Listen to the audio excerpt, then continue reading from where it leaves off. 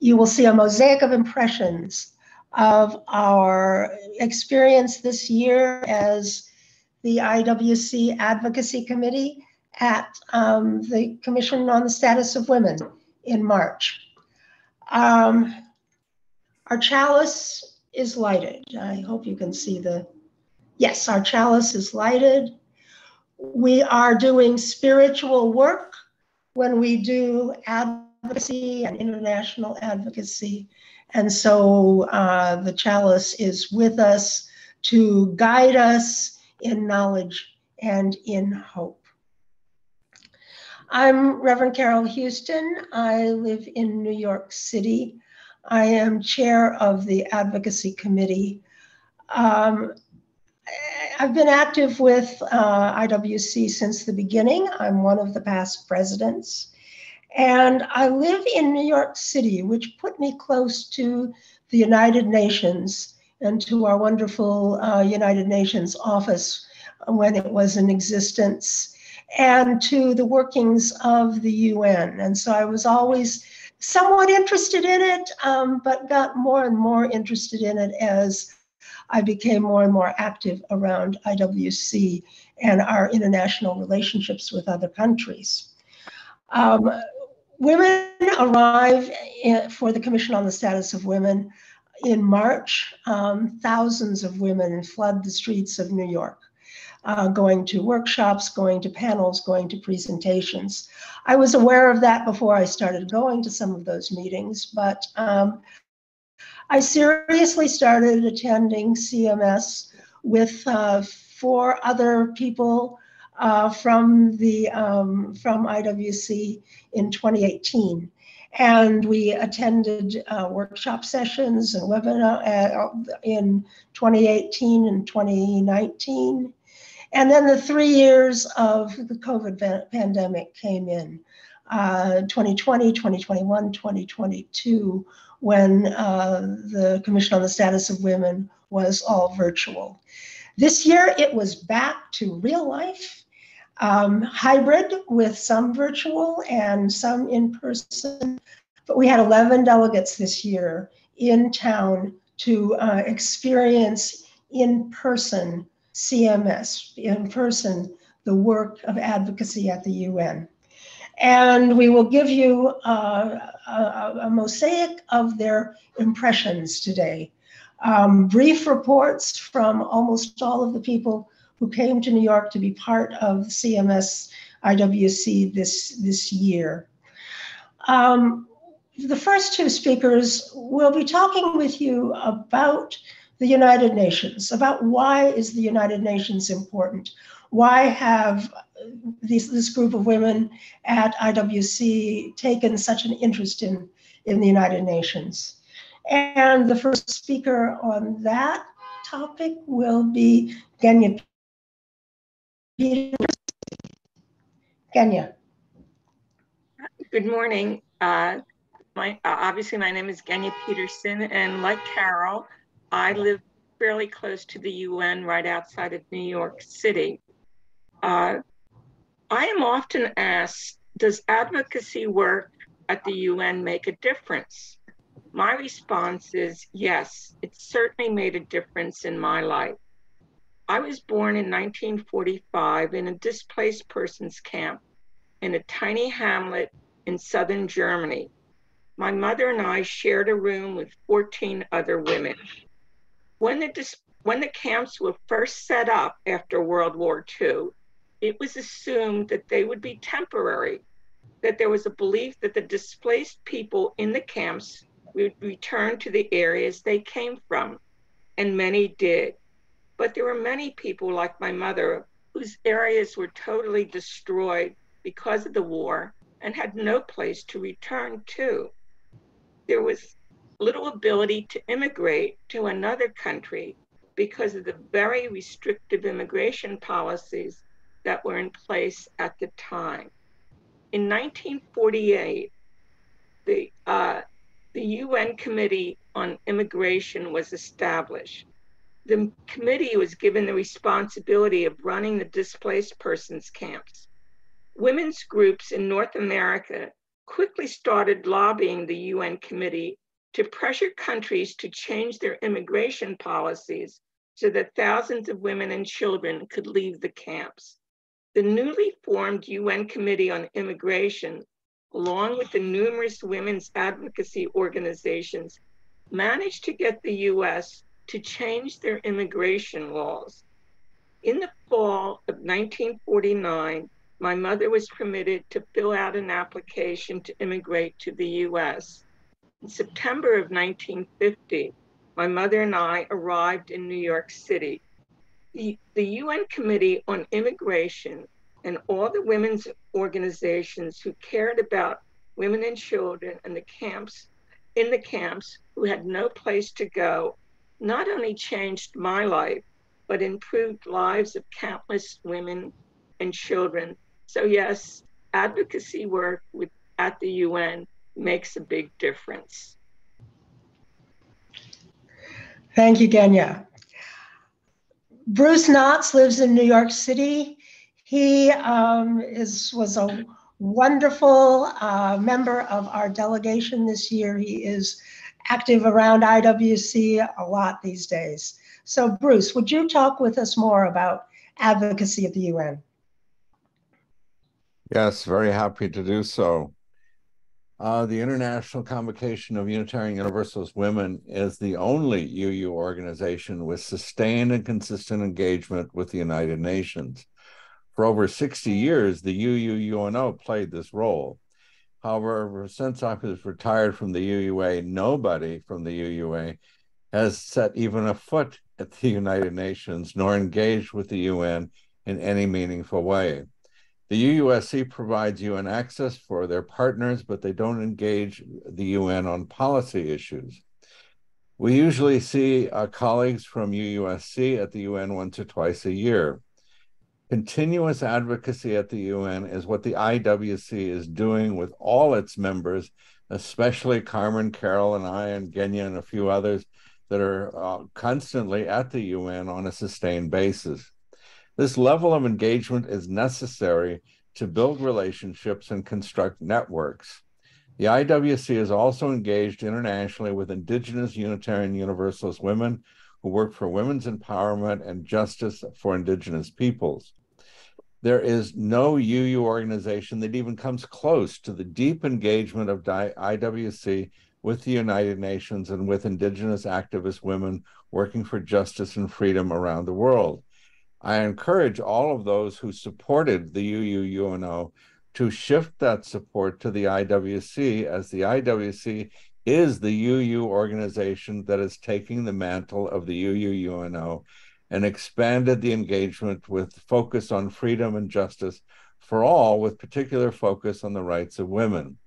When women enjoy equal rights and have power and authority equal to men, everyone benefits, even somebody like me. Our advocacy at the United Nations has resulted in mainstreaming LGBTIQ human rights, confronting systemic racism, founding UN Women, which is an office of the United Nations dedicated to women's empowerment, and founding the International Criminal Court, where most of the cases the ICC has taken up involve cases against violence, to put down violence against women and much more. The data is clear and the historic evidence is conclusive that when women enjoy power and authority in equal measure to men, all outcomes for everyone dramatically improve. This is what the IWC is working to achieve, and this is why the IWC deserves your support. Thank you. Thank you, Bruce. Yeah, we're working on it. We're staying in there.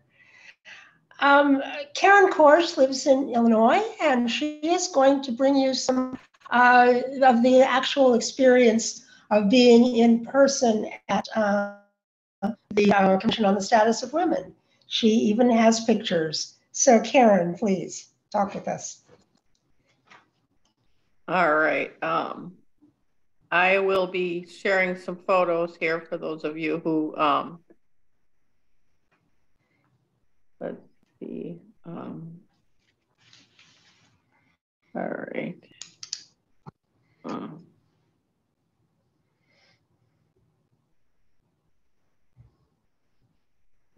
slideshow here. Okay, go back to the beginning here.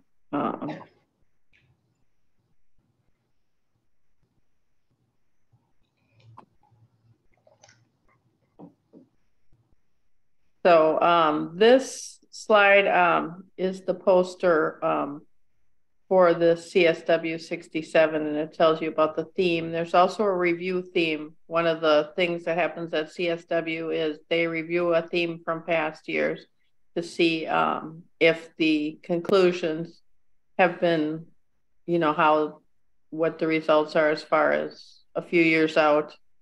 So there's the primary theme and the review theme. This is a picture of UN Women. UN Women is one of the organizations at the UN that was formed in recent history to help deal with women's issues because there was not enough structure at the UN to deal with gender equality and the issues that are unique to women. And then NGO CSW is an organization that has been very helpful to us. It works with the NGOs and it helps us to prepare for CSW and gives people in NGOs like ours a chance to interact and plan and learn how the UN works, and so it's a great networking opportunity for us as an NGO. Here I have a picture of waiting in line for badges at the UN. I stood in line for 3 hours to get my badge, so I think it was a matter of of poor timing. If I would have been able to arrive in New York early before CSW started, I maybe could have avoided that, so I learned an important lesson. Here's a picture of our delegation meeting at a cafe on the UN, in the UN complex. And here's another picture of us meeting for lunch. This is a picture of Antonio Gutierrez, the General Secretary of the UN.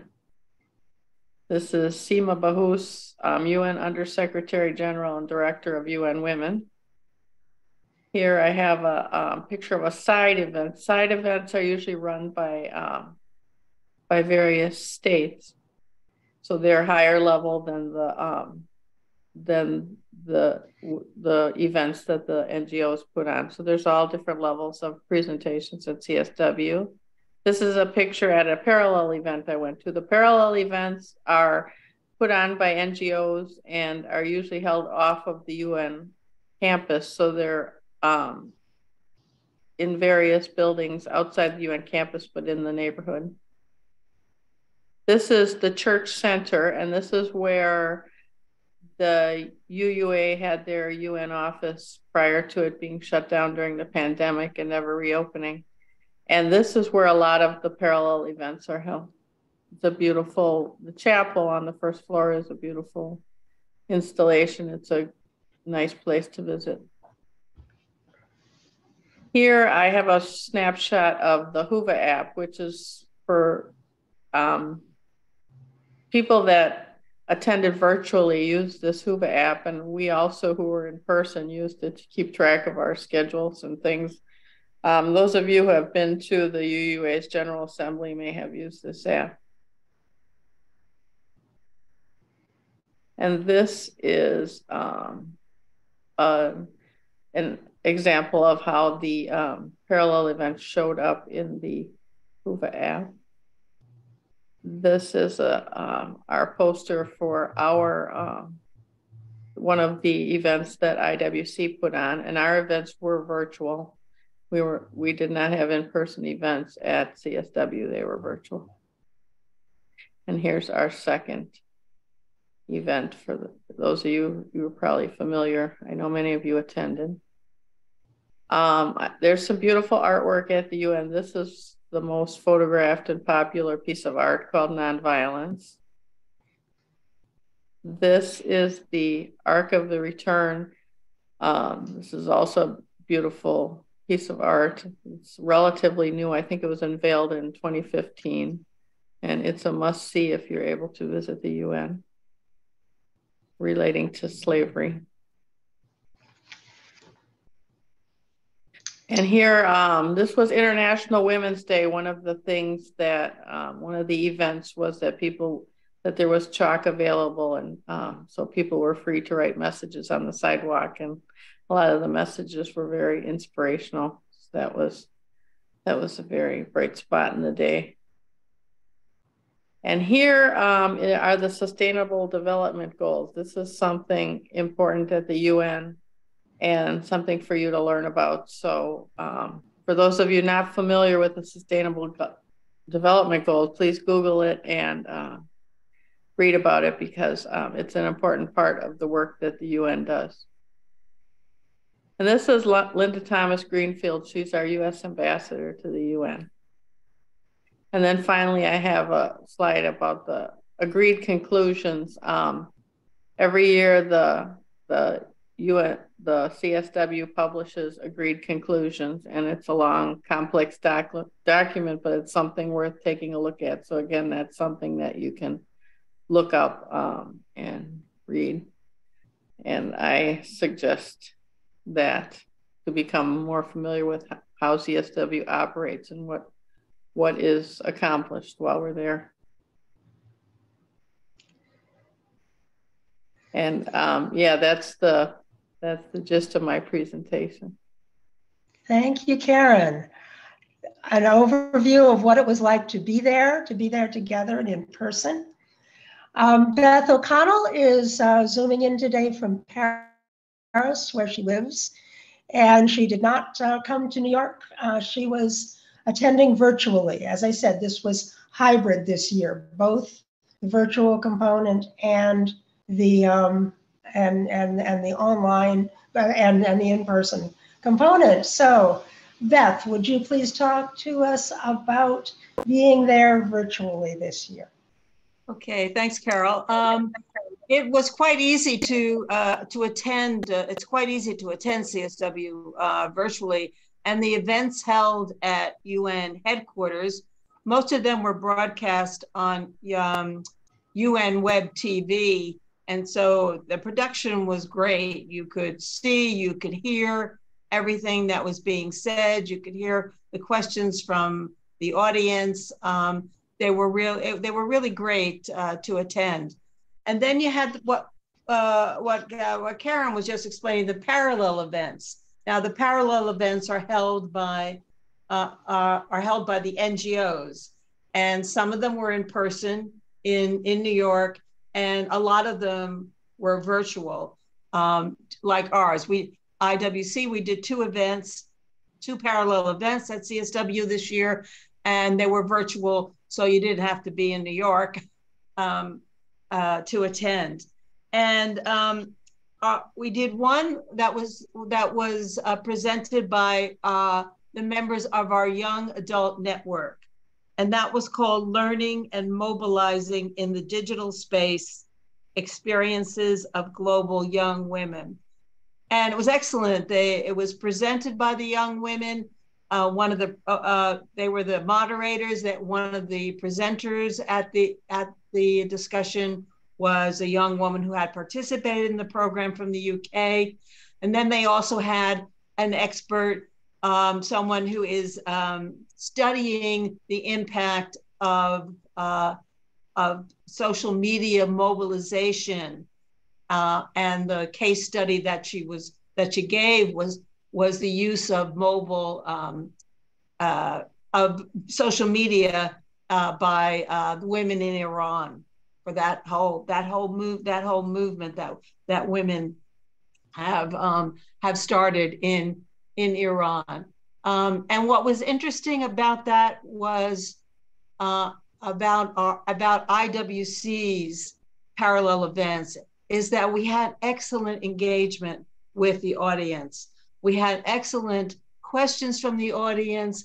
We also highlighted people in the audience so they could share their own experiences and also ask questions. So there was really great interaction. And I'll be honest, other parallel events that I attended, I did not see that kind of engagement with the audience. What we've learned over the years of IWC is that we don't overload our panel discussions. We make sure that we leave time for Q&A, for interaction with the audience.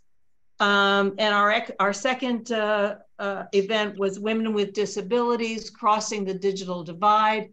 We had a young woman from Romania who was one of the recipients of a small IWC project that we did during the pandemic, where we gave laptops to disadvantaged girls in Transylvania, and she's a young woman with a motor disability. So she shared what the laptop meant to her, kind of, and she had a Unitarian minister with her who translated from her Hungarian into English.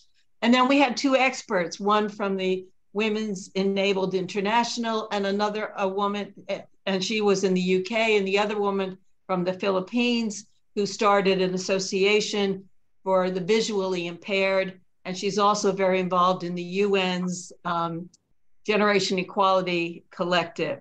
So these are people that are really well informed about the rights of the disabled. They're very involved internationally in advocating for the rights of the disabled. And as we pointed out, any one of us could become physically disabled at any point in life, and especially as we get older.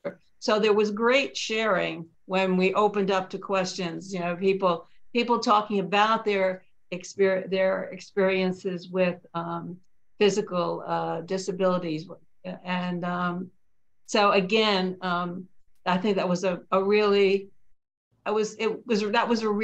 powerful and really great thing about the parallel events and the events that IWC held, that we had this great interaction with the audiences. Thank you, Beth. And it's wonderful. You did a good job of putting the disability event together and getting us working with other organizations, that kind of collaboration through these meetings. It's important. At least one person that was active on the young adult workshop is with us, Alicia Rani from India. I believe she's here, and perhaps we can talk with her a bit during the question session. Carmen Capriles has been attending the United Nations for events for a long time and has become very active, and we are really blessed to have her working with us. She is calling in from La Paz, Bolivia, and she will talk about what goes on at the Commission on the Status of Women as the official work that they're doing, the member states working together to put together statements and outcome documents. Carmen, talk to us about the UN, please. Good morning, Carol. Hello, everybody. It's nice to see you all. Yes. Well, the CSW, like many other meetings of UN, is really big. I think the biggest one that takes place in New York is CSW. I believe there were around 5,000 women that went to participate in everything that was going on. And I think it was like 8,000 that were like online on the platform that that was just mentioned, where we could access side events online, and there were a number of other dynamics that were going on. But out of all this, almost 10,000 people that are following and around CSW, the ones that are negotiating, actually, there's the negotiators are around between 200 and 300, and the advocates are like another 300. So only around 600 do the advocacy work, the drafting and the inputs for the document. The document outcome I already posted on the chat. You can all download it. It's in PDF. And those are the agreed conclusions. And what is special about this is that, well, the issue of this year was innovation and technology change and education in the digital age for achieving gender equality and empower of all women and girls. What does that mean? Why is it important to touch this issue on United Nations? It's because, as many of you have noticed, we are in the AI era already. And talking with my colleagues, we were thinking that we were not going to see the implementation of AI. Nevertheless, now we're using AI, interacting with AI almost on a daily basis. And this is another industrial revolution, another phase like the fifth industrial revolution. And it's important to address that because it's creating, again, another gap. We were already, especially in the divide between North and South or developing and developed countries, we were already like closing a little bit the gap. And again, AI is opening the gap again, because it's another kind of technology that we need to kind of like focus on.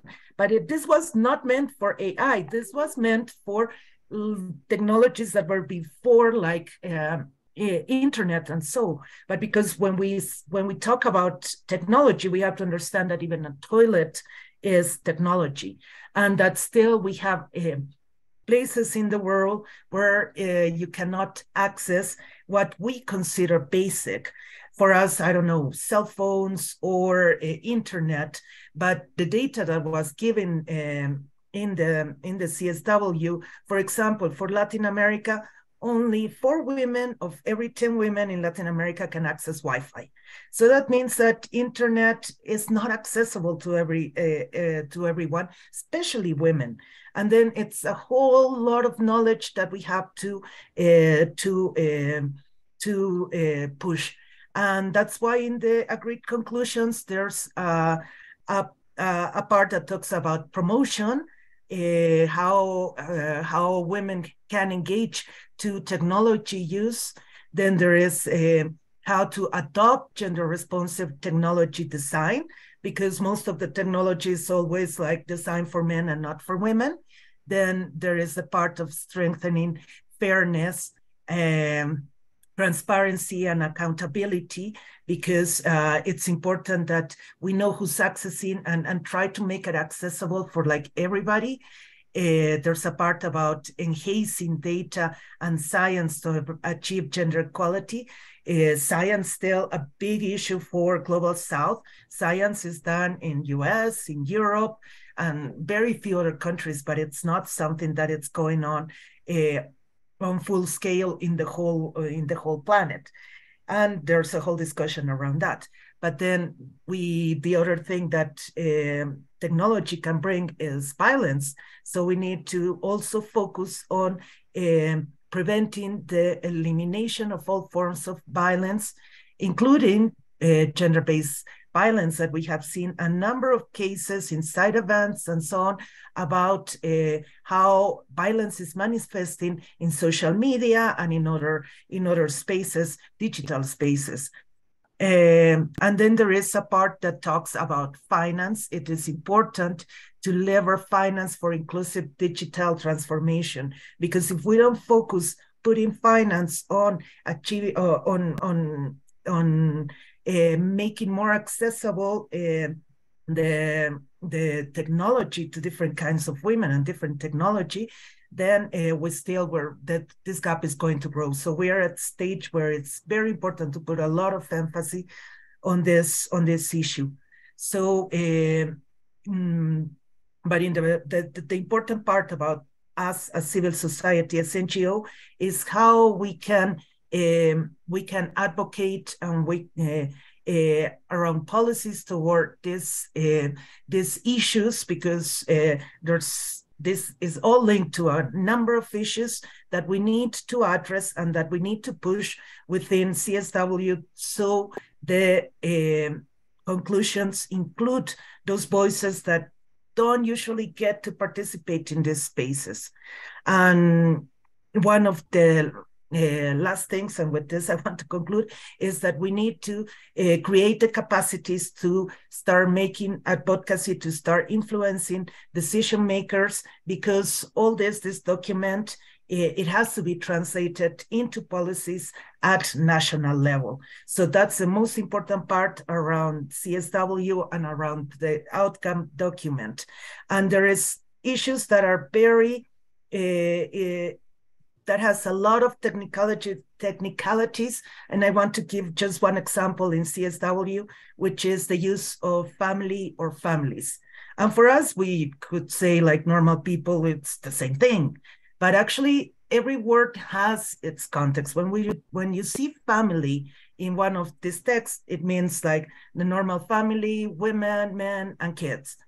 And when we talk about families, then we're acknowledging the whole, the widespread, the wide range of families that there are. That's not only the mother and the father and the son, but also the other kinds of families that are going around the world. And there's discussions of that kind of like words, which word should be like the most politically correct, so that the negotiations go around these particular words. So it's very important to have that technical knowledge in order to push for issues, because if we're not aware of those, then the policies are going to have flaws in that regard. So that is important to take into account. Thank you, and I'm open later for any questions. Thank you, Carmen. Yes, moving toward advocacy is our goal at IWC, finding ways to bring ourselves to be in those conversations, which actually do go forward through the member states.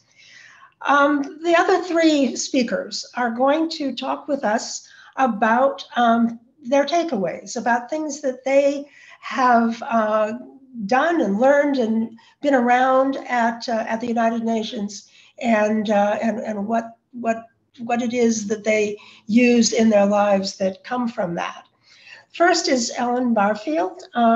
She has longer experience at the UN than most of us do with other organizations, and she'll talk about that. She, like me, is in Lenape territory. She's in the Maryland part of Lenape territory. Ellen? Ashley Carroll, today I'm calling in from New York City. I'm up here for the visit of the Golden Rule Peace Sailboat, which is another topic entirely. But yes, I live in Baltimore, which is, many tribes have been there. It's kind of a passageway up and down the East Coast. So, and I think it's wonderful that we do acknowledge the tribal lands on whom we all reside these days. I have formally represented an organization called Veterans for Peace to the United Nations for quite a while, through a lower tier of qualification called the Global Communications Office. ECOSOC is the higher status, and that's what the IWC has. And getting into these high-level summits like the Commission on the Status of Women entails having that higher status, which Veterans for Peace does not have. So I have ridden on the coattails of the IWC to be able to attend the Commission on the Status of Women. And last year, Veterans for Peace did present a side event that IWC helped sponsor and insert in the program, a session about violence toward women serving in the military, which was very powerful, and it was a great opportunity. It happens that Carol and I met each other at a side event, probably in 2018. I don't remember exactly, but that's how the connection got made, although I have been a UU, but I didn't know about the IWC until I met Carol. But my just physical geographical knowledge has been a big help to the group, and I've been delighted to be able to do that. And to talk about advocacy at the United Nations and does it work, you bet it does. You may have been able to look at the outcome document. It's 26 pages, 89 items. It's a lot of stuff. And as Carmen was just mentioning, it gets into the nitty-gritty. It gets into the details. It gets into how women are disadvantaged. because of lack of funding, lack of government services, lack of internet access in this case, and the training and the concern for safety, absolutely. Stalking and outing and all kinds of terrible things happen to women online from grouchy people who want to attack somebody and know that's a soft target sometimes. So that's very important, and it's great that those things get discussed in UN circles and can be advocated against, and programs can be advocated and supported to help provide better access, better training, better safety. So advocacy is incredibly important. And as Carmen said, a total of about 10,000 women participated in the CSW this year. And it was delightful to be back in person, face to face, for those of us who could do that. But the online access is totally critical too. And having long access to the United Nations, I've watched it grow up electronically. When I first got involved, it was still foreign territory for the most part to the United Nations. But they figured out they better get there, and they did. And as Genia, I believe, mentioned, the UN Web TV is very valuable. They film and show most official meetings of the United Nations. You can get a feel for it that way. The UN is about the other way for nations to interact. There's war, and that's what my organization, Veterans for Peace, challenges every way we can. And they're sitting down and talking about it. And unfortunately, because of the way the UN is structured and the way it was put together, there are some that are more equal than others among the nations at the UN. But the big conferences like the CSW can challenge that and can bring the daily experience of thousands of people to the UN with their personal stories and their personal concerns. It's deeply important, and I strongly urge you to get involved as much as you can. As I said, you can do all of this online if you need to, but physically it's great if you can do that too. And I'm happy to help people just navigate the confusing physical space of the UN. Thank you so much, everyone. Thank you, Ellen. Julie Steinbach is zooming in from California, and she will talk about her experiences in a couple of CSW meetings. Good morning. Karen showed a picture of standing in line for the passes. I grabbed my pass to be able to show you what she's talking about. Phyllis and I arrived on the weekend, so we were actually able to walk right in and get our pass without the 3-hour wait. Anyway, what I want to talk about is what CSW means to me. For me, it's all about the connections that I experience and make there. And here are 3 examples I want to share. At my and Karen has the pictures that go with it. At my first CSW in 2019, in person, the last one in person before COVID, not the conclusions, Karen will find it. I met Mahbouba Siraj, the Afghan women's rights activist, after a filming about women's peacemakers in Northern Ireland, Liberia, and Afghanistan, in which she was featured, saying this line: "We don't need to educate ourselves, we need to educate others." And in the conversation afterwards, I discovered that she had a Southern California connection, which led to her coming and speaking at our United Nations local UNA, United Nations Association local chapter later that year in December. She was subsequently, a few months later, named one of Time Magazine's 100 most influential people. We've kept in touch. And when the US pulled out of Afghanistan in August 2021, the humanitarian devastation there inspired my creating an online fundraiser for UNICEF using Mahbouba's work as the hook. The fundraiser I set up to mark my 75th birthday, so I set a goal of $7,500. I raised $8,864. Some of you contributed. Thank you.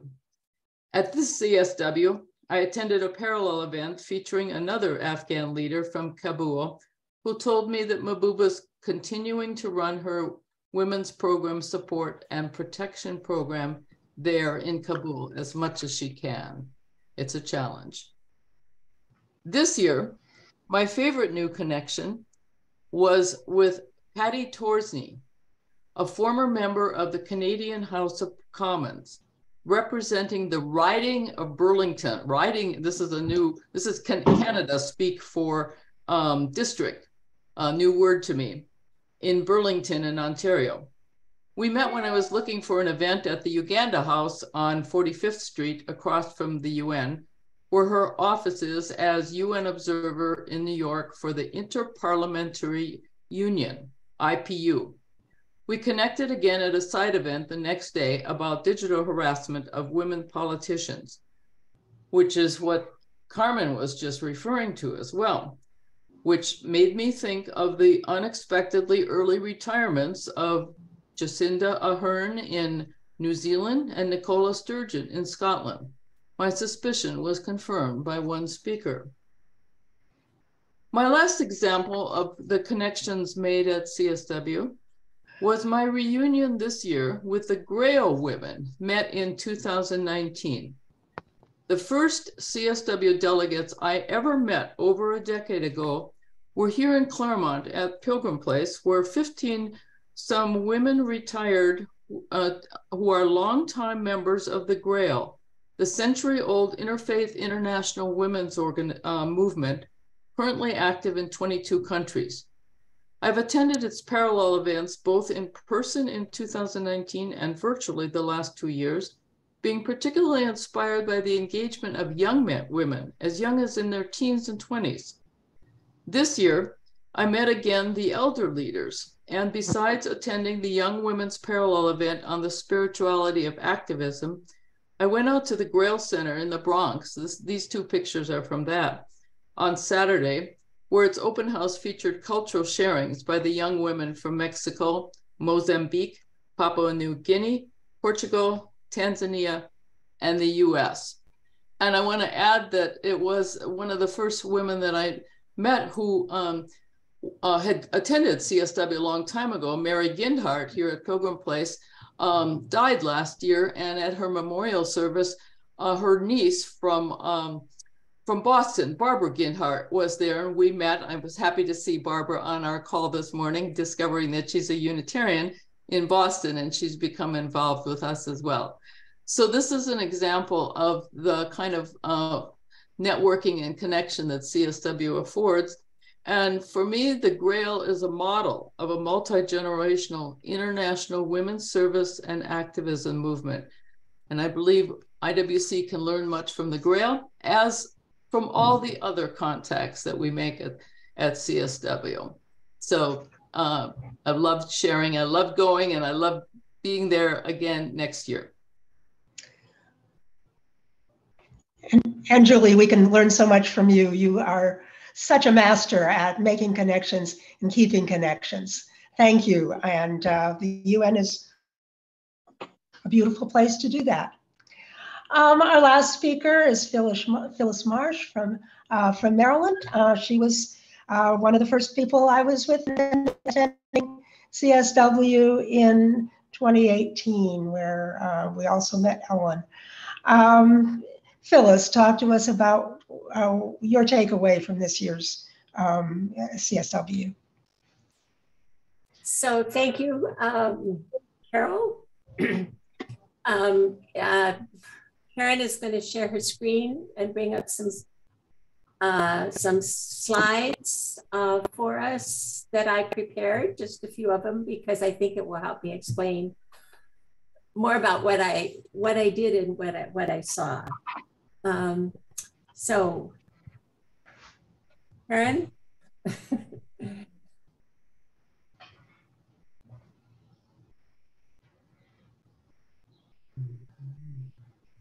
So this is a slide that I prepared for a different presentation, but I brought it back up because when I first started talking about going to the United Nations, it was the first time I had really considered that civil society has been recognized by the United Nations as a necessary part of the work that they do since the beginning.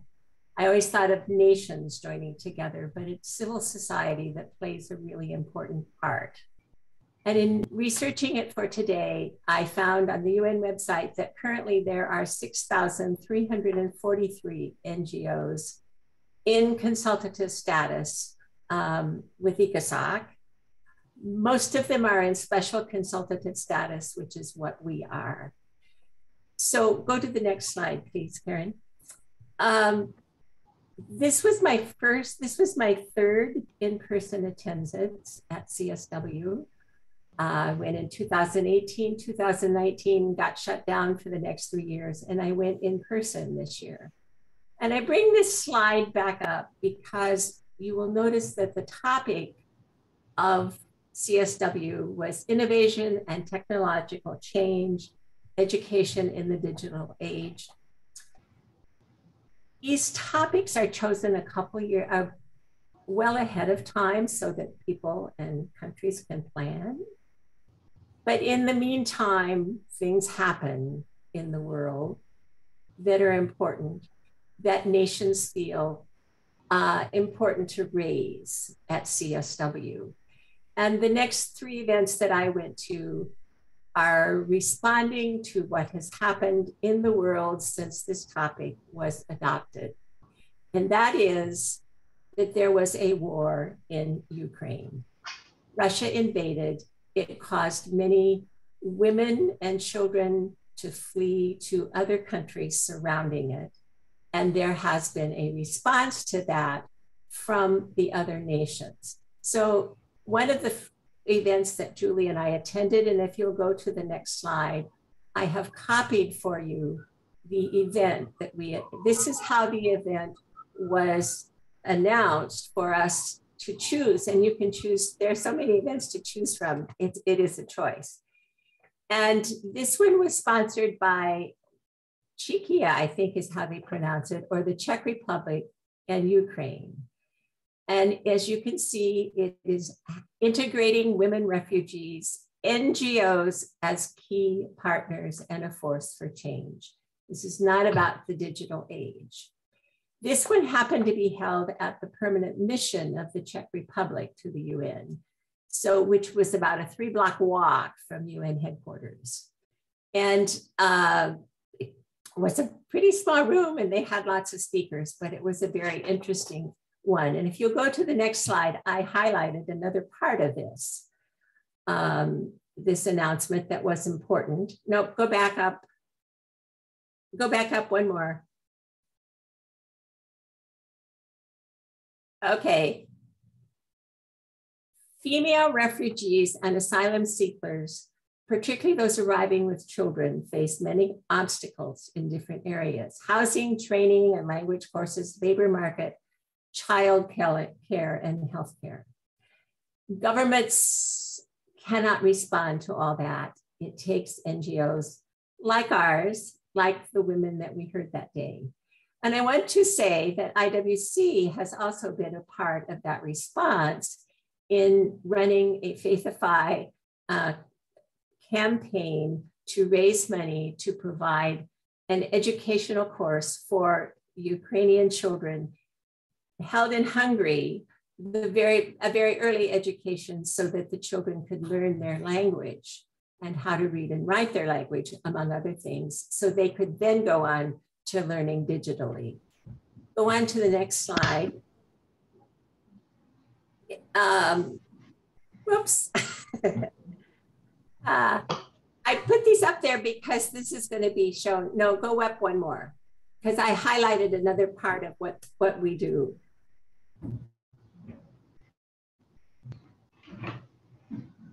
One more, there. Here's where we do. This is what the NGOs do. What is so important for why we became involved.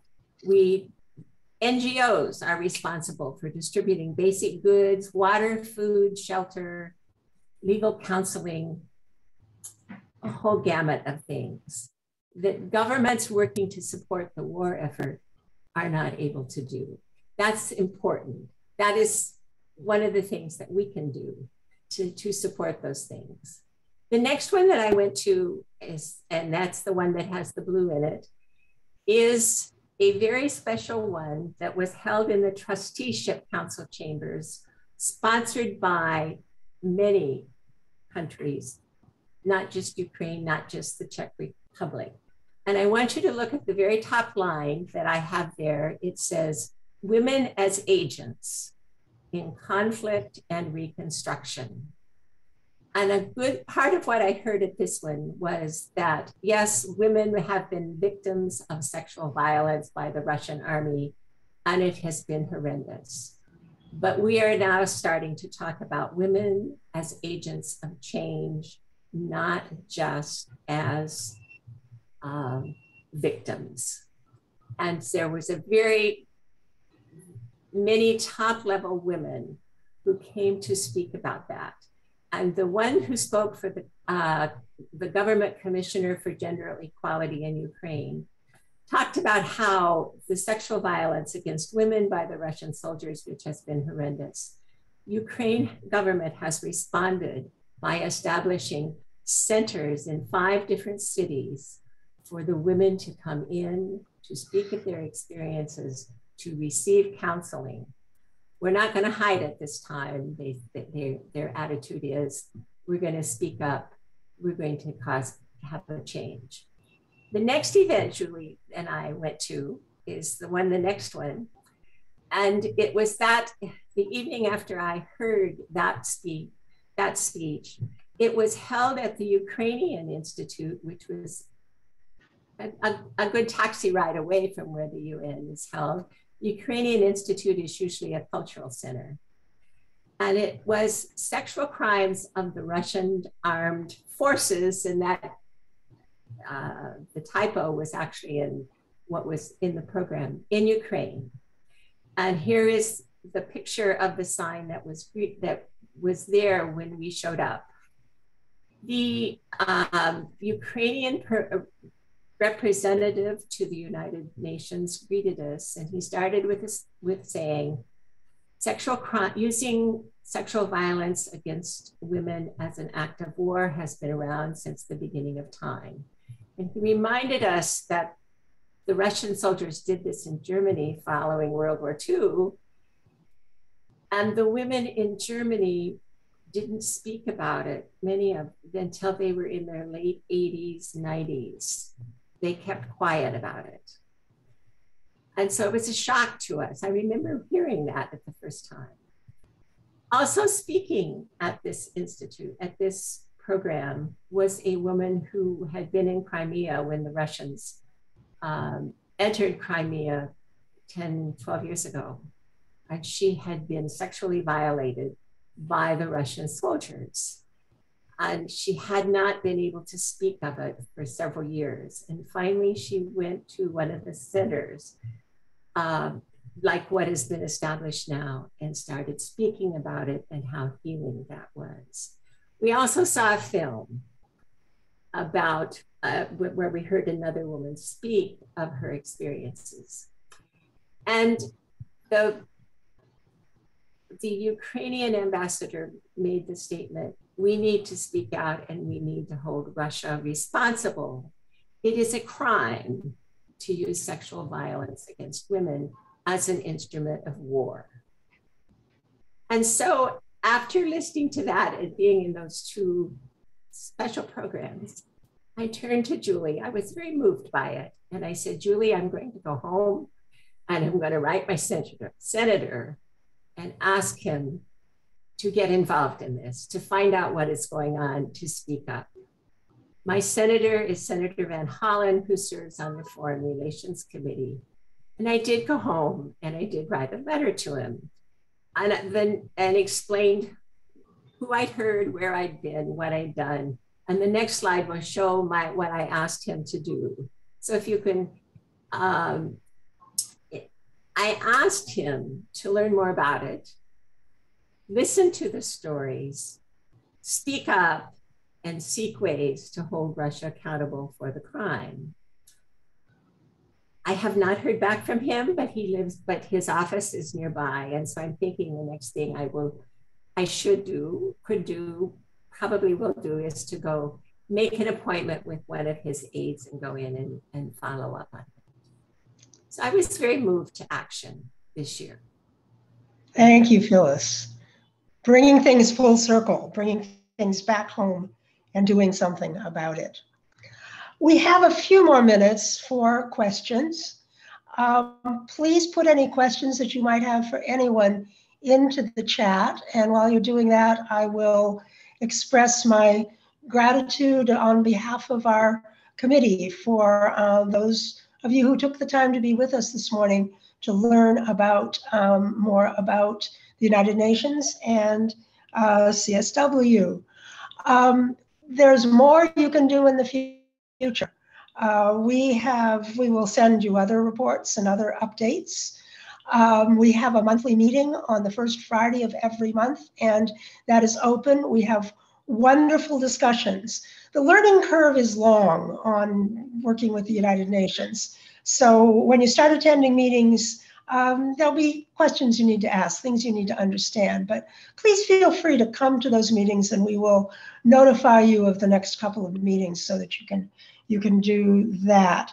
Also, in an effort to make our communication worldwide, we have recorded this and we are going to show it again 35 hours from now, 10 o'clock Eastern Daylight Time, which puts it into a better time frame for West Coast of Canada and US, and also Australia, Japan, Philippines, and Eastern Asia.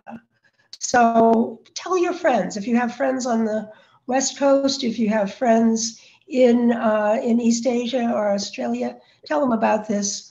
It will be played again with the same link, 10 o'clock Eastern Time, which puts it into Thursday morning in Asia. So, Jofi, do we have questions? I've been following the chat. So by the way, hello everyone. I'm Zsófia Sainsky, Executive Director of the International Convocation of UU Women. And thank you all for your wonderful presentations. We actually have some messages related to thanking you, all of you, for your wonderful presentations. Like, thank you so much. It was amazing to hear from all the speakers. Another person says, yes, it was very interesting. Thank you all. Thank you for sharing. This was very good. Many thanks.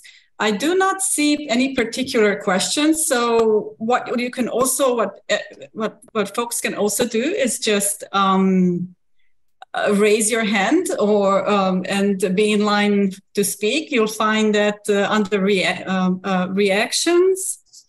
Raise your and I'm just checking to see if anybody would like to speak up rather than put their questions in the chat.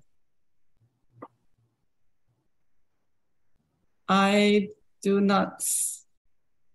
We have one more in the chat. Another thank you note. Thank you for the diversified reports. Very stimulating and motivating.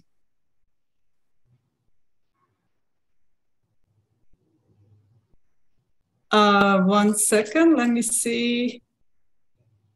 Audrey. Yes, there is a question from Audrey Brooks, and we do have Peggy Canada in line who has a question, but let me read the question from Audrey.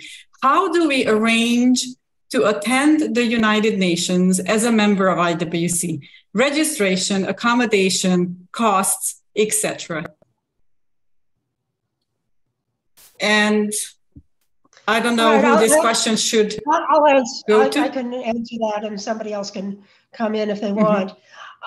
We have, for CSW each year, we can have 20 people attend in person, and it is there's a registration process, and then a letter of approval, and then you come and sign in.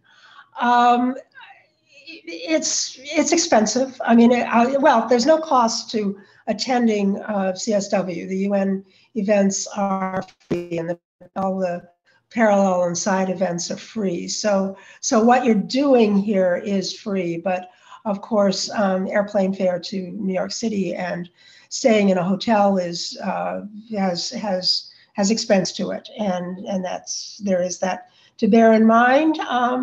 We do have roommates, though. People room together to save some money on that score. The deadline for registration for CSW tends to be the end of January. So it is something you'd need to be thinking about long before March. But no, there's room for everyone. Please come. Please think about coming. And coming to New York is always fun. Did I forget anything on that score? Actually, I'd like to add that if we have more than 20 for our delegation slot, the UUA is also in ECOSOC status with the is in non-consultative status with the UN. So there are 20 slots available there as well. So we could have almost 40 people, which would really be fun, because it's really so much more fun and helpful. When we, as you saw the pictures, we met regularly as a delegation to share our experiences and ideas. Yeah, come on. If you're close to New York at all, come on up. And there are other meetings at the UN. In July, there's something called the High Level Political Forum, and some of us are going to attend that. And if you are interested, we can tell you more about that, about what that entails. There are meetings next year that will be very interesting. It's not just the Commission on the Status of Women, although that will always be a place where we have real engagement, but there are other meetings to go to. And later this month, Beth in Paris is going to go to a conference on plastics, on environmental impact of plastic. And so it's not just the Commission on the Status of Women, there are other meetings as well, much to become engaged in. Yes, join us, please do. Let me chime in here a little bit if I can. Oh, go ahead. Okay, thanks, Bruce. Just, you've probably gleaned, if you didn't know already, that the UN is enormous and complicated, and one huge value of having a bunch of us there for whatever, and as Carol said, there's a lot more than just the CSW. You can understand why we focus on that. But if a bunch of us are there, we can compare notes about having gone to a broad spectrum of meetings. One of the wonderful things I always am able to connect with is a group called Muslims for Progressive Values, who hold great sessions at the CSW, women involved in Muslim countries in pushing women's rights and other concerns. I love connecting with them. A lot of us have those regular groups that we meet back up with, but it's huge and it's complicated. And the more of us who are there, the more we can compare notes. So come if you can. It's not cheap either, yes, but it's so much value. And we do share rooms and that. So come if you can. I strongly encourage it. Thanks. Yeah, let me chime in. Okay, now you mentioned Muslims for Progressive Values. I've got to talk about them. So Annie Zonnefeld, who's the founder and of Muslims for Progressive Values, came to my office some years ago, and she talked about the wonderful work that she's doing. One of the more controversial things that she was noted for is that she will lead prayers. She will be the imam and lead prayers of mixed congregations of men and women. And a lot of people found that controversial, but she will actually quote the Holy Quran and say, there's nothing in the Quran that says that I can't do this. And so she does. So she talked to me and I said, you need to be at the UN. And she said, well, how do I go about doing that? I said, well, first of all, we need to talk to Peggy Carey. And Peggy Carey is the sister of Senator John Kerry, former Secretary of State. And I sent an email to Peggy, who was working at the U.S. mission at the time, and she phoned me like right away. And she said, is she still in your office? Can I come meet her? And I said, yes, come on over. And so she met with Annie Zonnefeld, and we both laid out a program to get her consultative status at the UN. And a lot of her work she has done in Geneva, and she didn't have ECOSOC status at the time. She had DGC status to begin with. And so we actually used our status to get her appointment so she could have workshops in Geneva. So we love the work that she does. She's now on the United Nations Advisory Board of Religious Organizations, and she's become a real powerhouse. And it's one of the things that we've been pretty proud of doing, is opening up doors for other organizations to come and work at the UN. And that's one of the things I wanted to mention. I mean, if you go into the UN website and you look at the daily events that are happening there, yes, often you need a UN pass, and some of us have annual passes that we can use throughout the year. But there are such things as day passes, and you can register for a meeting and you put in there that I don't have a pass, I need a day pass. And so you actually line up at the front gate before you go through security.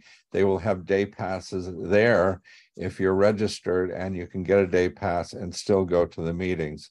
So there are many ways of doing it. And if you get in touch with those of us that are pretty adept at this sort of thing, we'd be happy to guide you through the process. But the UN is open for all people. I consider it the people's house, and they consider it the people's house. And the more people of whatever stripe or standard, age, race, whatever, get in there and see what's going on and participate, the better it is for the United Nations, and the better it is for all of us. So I really encourage people to get involved. Also, if you can't make it to New York, there's a lot of stuff online, and you can attend a lot of meetings virtually. So don't be a stranger, get involved with the UN. Thank you, Bruce. Anything else? All right. Carol, Yeah. Peggy Canada from Japan raised her hand, and not too long ago. Peggy, would you still like to ask a question? Please go ahead. Well, just having heard very briefly at this point about participating in meetings at the UN, there was a question from someone else, and I too am curious. Why do the Unitarians, or UUA, I guess, Unitarians in North America, no longer support an office at the UN? May I ask that question for whoever asked it? It's a long question that we have been discussing in IWC circles for a while. I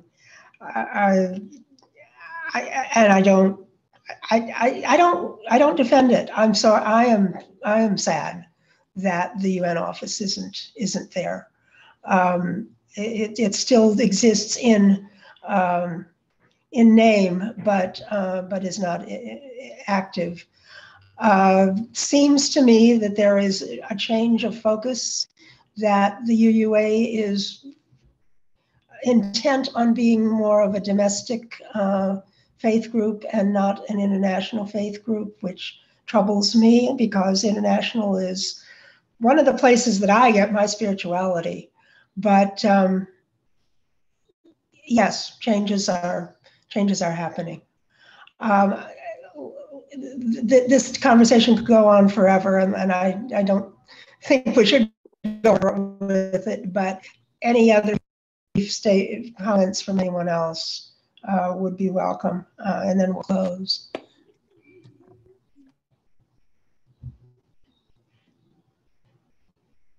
Well, anyway, it is an issue. And actually, I would like to add that it is where the UUA is going. Yeah, Julie, go ahead. Yeah, I want to add that we did have more conversation about that very issue at one of the monthly Friday meetings. So, those kinds of conversations can happen in a smaller group. So, I invite you to participate or join us. Check us out the first Friday of the month. First Friday of the month. Yep. Yep. Come to our meetings. We have wonderful. We do a little bit of business of figuring things out, but then we talk about things. So yeah, there could be a good conversation about that. Well, thank you. Thank you again, all of you, for being with us today. Please stay tuned to additional reports. Think about coming to New York. Think about checking out UN Web TV and finding meetings and events that way. And know that our sixth principle still applies. We look for international spirituality with liberty and justice for all, the goal of world community. That's what we're working on. So be it. Thank you all. And we will talk another time, I'm sure. So take care. Bye-bye.